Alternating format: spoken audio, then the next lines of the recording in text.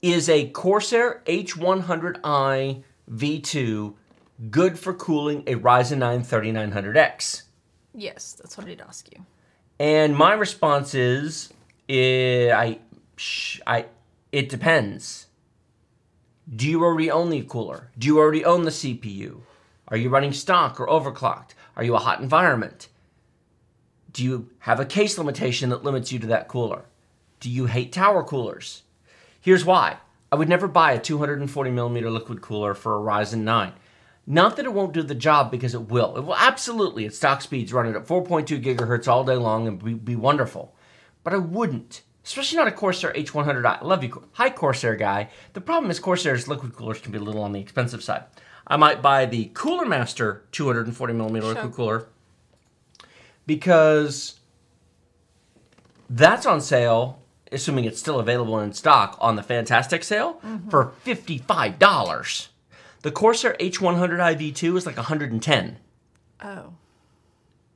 See the problem? I do. There's no bad products, there's bad prices. If the Corsair H100i V2 was $55, I'd be screaming from the mountaintops, oh my God, this is a deal. But it's not, it's $110, so it's like, yeah, crap. Here's the problem. You can buy a Noctua NH-D15, which will cool better than a 240mm liquid cooler for less money.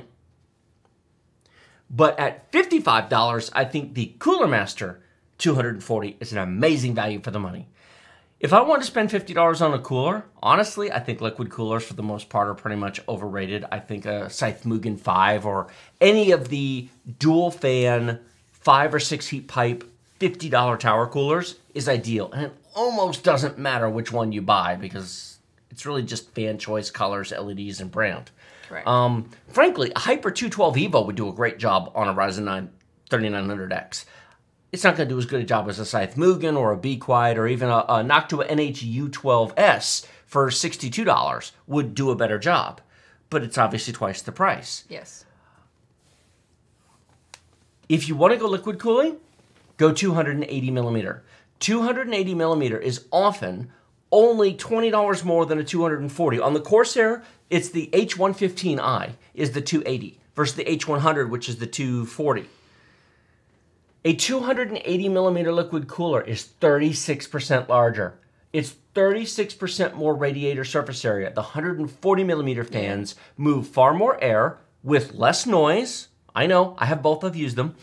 I had a 240mm liquid cooler on my i7 8700K on my personal build. Yes. But I had a 280mm liquid cooler on my i7 8700K test bench. You did.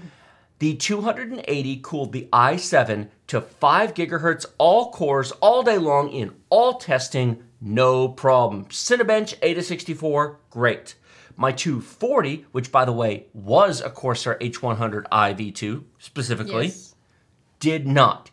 It would run at 5 gigahertz in limited situations. It did overtemp in Ada64. It was extremely hot. The fans had to spin up quite fast.